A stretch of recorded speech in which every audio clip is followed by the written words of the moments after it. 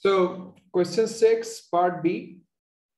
Question 6, part B. Write pseudocode for the module process student list. The module description is repeated here for reference. Read each line from the file studentlist.txt. So we open studentlist.txt for read. Check whether the reference appears in the array using search levers. If the reference does not appear, then write the line into line to the file updated list. So we have to open updated list for write. Okay. Then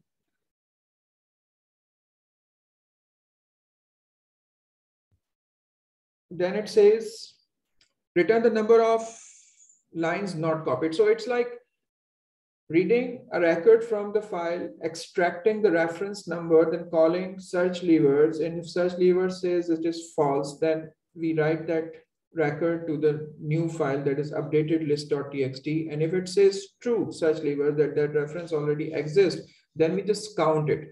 Why we count it? Because we have to return the number of lines that were not copied.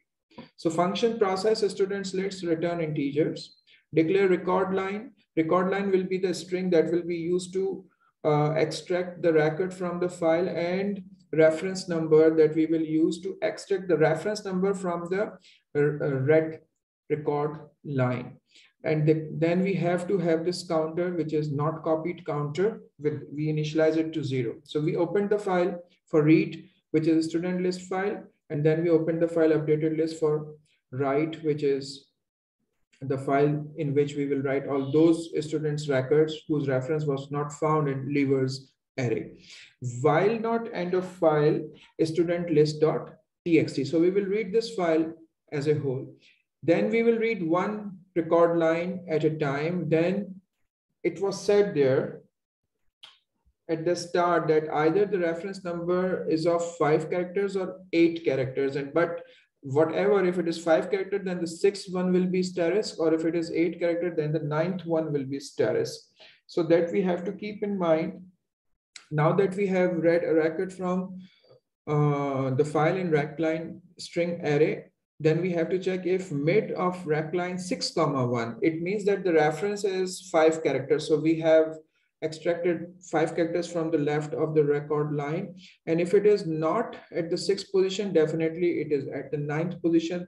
In that case, we will be extracting from the left of the rec line 8 characters. So whatever the case, either it is of 5 characters or 8 characters, it has been extracted in the reference number variable, which is obviously a string. Then we send that string to search levers. If search lever returns false, it means that that student has not left the school yet. So we will write the rec line that we have read from the file student list into updated list.txt. And if it is found, let's say if it is true, in that case, we will just count at how many times the lines, those we have extracted from the student list, were found, the reference numbers were found in the array. If they were found, then we just count. All right. And then once the loop ends,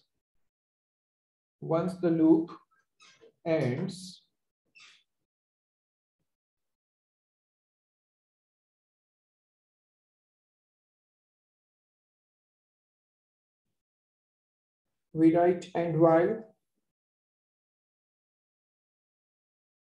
Then we have to close both files. Close file student lists.txt, close file updated list.txt, and then return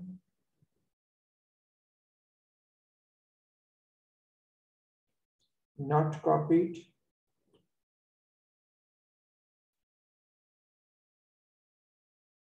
and function.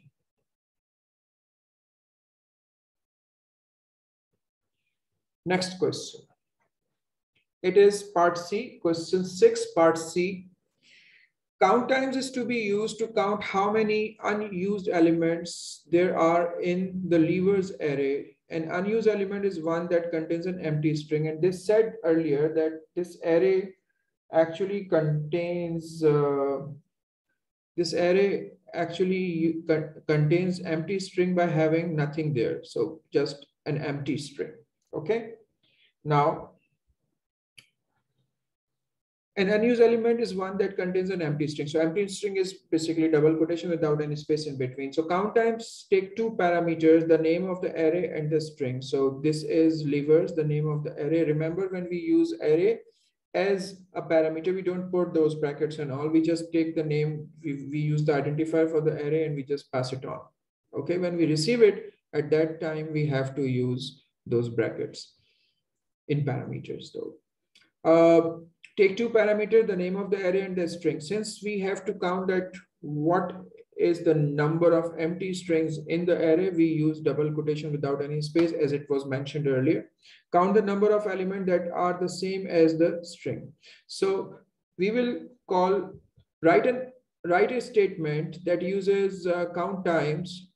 Here we go, to assign the count of unused elements to the variable result. So we call count times with levers as the array name, and what we need to count is the empty string as double quotation without any space in between. So whatever the counter that count time returns will be caught in result. So that's it. This was the paper. I'll be uploading this paper. So if you have any questions, do ask those questions underneath. Thank you very much. Take care.